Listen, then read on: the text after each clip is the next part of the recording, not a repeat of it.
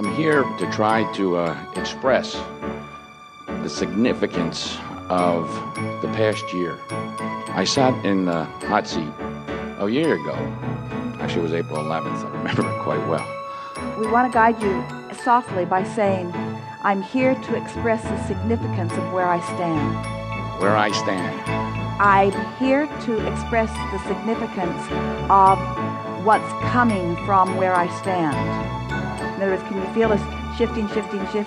Not where I was a year ago, not even so much where I am now, but the significance.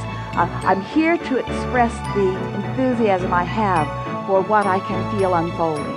That's the best way of saying it. That certainly is. Yeah. Because a year ago, I sat in this seat and I said I wanted a credit card, debt-free, that I can hand to Ron Oyer and say, whenever there's something coming up, I'm there. March 21st, I got a check for $35,000, paid off my credit cards. I now have a credit card with zero balance, and I'm paying for the Alaskan cruise and the Canary Island cruise.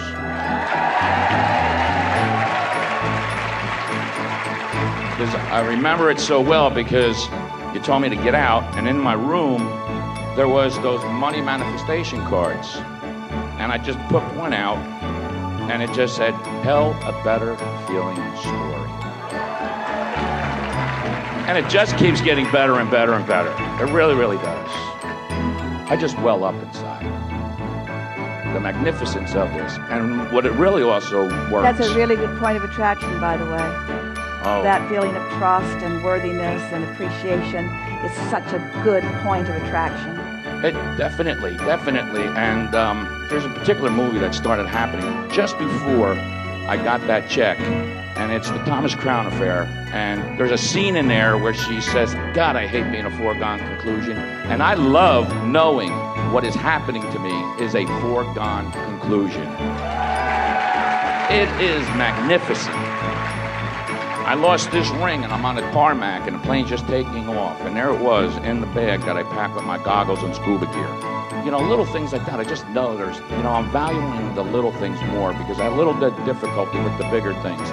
Because when I left here, big things wobble a little more than little things. Yeah. But when you focus with appreciation on the unwobbling little things, they get bigger and bigger and bigger and bigger and bigger.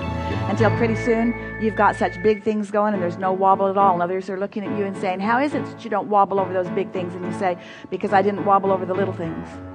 Yes. And I'm learning that significantly because I came here and I had a Hyundai that didn't have power or anything. It didn't even have radio. I had earphones on and I listened to you guys driving to work. And the reason is because I drive 1,000 miles a week. And I didn't want a whole lot, but I wanted it to be as uncomfortable as possible. Yeah, then I started looking at the Mercedes-Benz going down the roads and I says, I can get one of them. And within 3 weeks, I had one of them.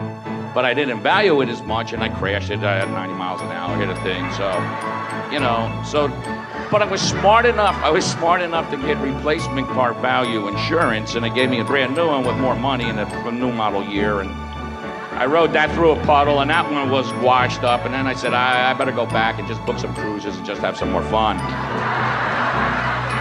And that's kind of what happened.